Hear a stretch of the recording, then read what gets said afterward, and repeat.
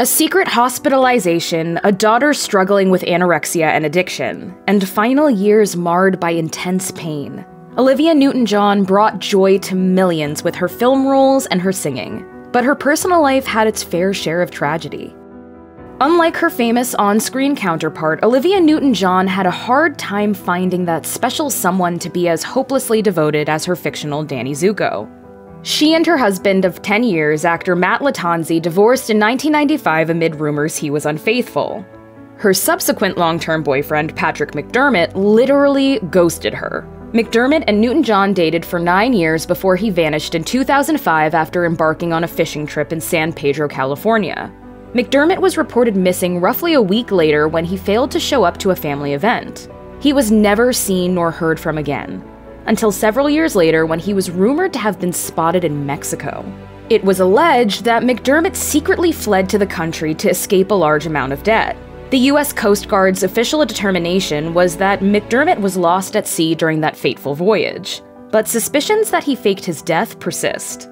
It's all speculation, of course, but for Newton-John, the inexplicable heartache still looms large. The Grace actress told Australian Women's Weekly, "I don't think I will ever really be at peace with it." What started out as a dream home became a house of horrors for Olivia Newton-John and her second husband, natural health businessman John Easterling. The couple purchased the luxurious waterside mansion in Florida's Jupiter Inlet County in 2009. And after owning the home for 4 years, they decided to put it on the market. They reportedly hired a contractor to oversee extensive renovations that would increase the value of the sale. The man they hired for the work, 41-year-old Christopher Parasiletti, reportedly died by suicide in one of the property's bedrooms while Newton-John and Easterling were away. The shocking incident caused prospective buyer Rosie O'Donnell to pull out of the sale. Newton-John and Easterling had so much trouble selling the home that they even brought in an exorcist to cleanse it of any lingering spirits. In 2015, the $5.5 million listing was taken off the market. In January 2016, the Miami Herald reported it was finally sold to a Swedish advertising executive for $5 million cash. Olivia Newton-John's daughter, Chloe Rose Lattanzi, suffered from an eating disorder as a teenager. In a 2013 interview with Entertainment Tonight, the then 27-year-old Lattanzi said she was embarrassed by her past. "It's just really sad because I was just a little girl, and now I look at it and I look like a walking skeleton." At one point, Lattanzi admitted to weighing only 90 pounds at 5 feet 6 inches tall. Lattanzi said the anxiety of being a celebrity's child fueled her anorexia and substance abuse. She told the Daily Mail in 2013, "Fame totally messes you up. I don't blame my mother for my problems, but I would never want to be famous or raise a child of my own around the cult of celebrity. It ruins lives." Interestingly, Lattanzi has followed in her mother's performance footsteps and appeared alongside Newton-John on Dave Auday's 2015 single You Have to Believe, a remix of her Magic single from the Xanadu motion picture soundtrack. In October 2015, Lattanzi credited her fiancé, martial artist James Driscoll, for helping her make a full recovery. Olivia Newton-John had it particularly tough in 1992. Her 5-year-old goddaughter died from cancer, followed by her father. Then, just 2 weeks after losing her dad, Newton-John was diagnosed with breast cancer. The actress told People, "It was all at once. Everything just came at me. You can't help but feel despair at some point. It's overwhelming." The music star underwent a partial mastectomy, breast reconstruction, and chemotherapy and became cancer-free for more than 20 years. She founded the Olivia Newton-John Cancer Wellness and Research Center in Australia. To end cancer, win over cancer is my dream. However, cancer dealt another blow to Newton-John's family in 2013. Her older sister, Rona Newton-John, died from brain cancer in May 2013. I'll always miss her, but she'll be with me here. Reflecting on her life's challenges, Newton-John said on Today, "I'm a much stronger person than I realized. Sometimes you need to be confronted with things before you really know your potential." Newton-John later revealed that her breast cancer returned in 2013. In May 2017, she revealed that she was diagnosed with metastasized breast cancer at the age of 68, which caused her to postpone her US and Canadian tour schedule so that she could seek treatment. According to a statement from her inner circle to People, Newton-John felt positive that she would be back to her long-lived business of entertaining the masses by August of the same year. Her daughter Chloe echoed the same optimism in a statement to People, saying, "My mom and best friend is going to be fine. Cancer is the disease of our generation, and it is part of my and my mother's quest to beat this insidious monster." Lattanzi added that as a part of Newton-John's treatment regimen, she would be using cannabis oil, along with a mix of alternative remedies and modern medicine. No doubt Newton-John's decades of experience living with this disease on behalf of herself and others gave her a solid foundation from which to inform her treatment decisions going forward.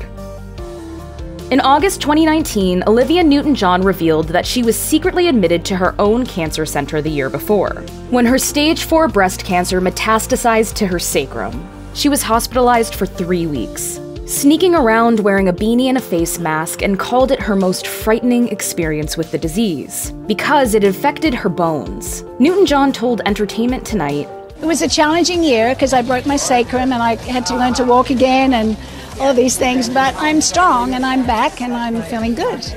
While speaking with 60 Minutes Australia around that time, the singer-actress said, "We know we're gonna die at some point. We don't know when it is. When you're given a cancer diagnosis or a scary, honest diagnosis, you're suddenly given a possibility of a time limit, so every day is a gift, particularly now." Olivia Newton-John and Jane Seymour had one of the most endearing celebrity friendships that went back decades to when Seymour was roommates with Newton-John's late sister Rona. Seymour even gushed to Access in 2019. Yeah, we are very close. I would never be without her. As I said, I am hopelessly devoted to her. With that said, it makes sense that Seymour would remain by Newton-John's side to the very end. The former Bond girl went on Good Morning Britain to share their final moments together. Seymour recalled, "She just kept saying, 'Look at this hummingbird. Look at the sky.